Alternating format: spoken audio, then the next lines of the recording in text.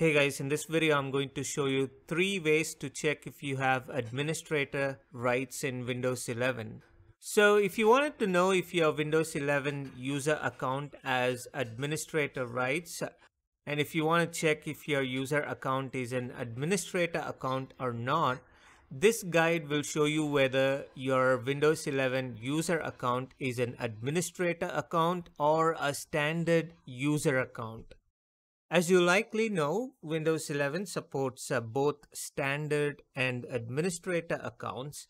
An administrator account or a user account with admin rights can install programs, create and delete user accounts, and make changes to Windows 11 operating system as they wish. However, a standard user account does not allow you to do all these.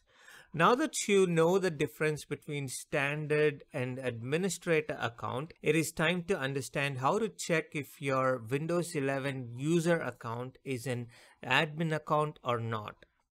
So the first method which I'm going to show you is using the Settings app.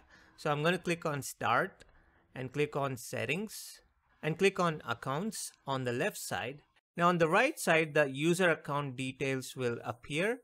An administrator text near your username indicates that your user account is an administrator account or your user account has admin rights. Now the second method is to open up Control Panel, and I'll change the category to small icons, and I'll click on User Accounts, and in this window it will show your account info, and you'll see the administrator word right below your user account name.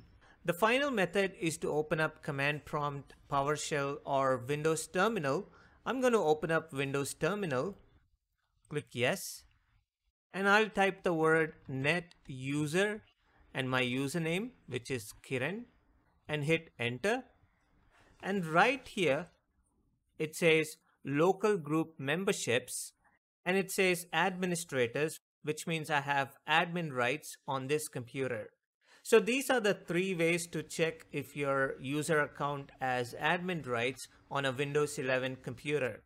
I hope you like this video. For more videos like these, please subscribe to my channel.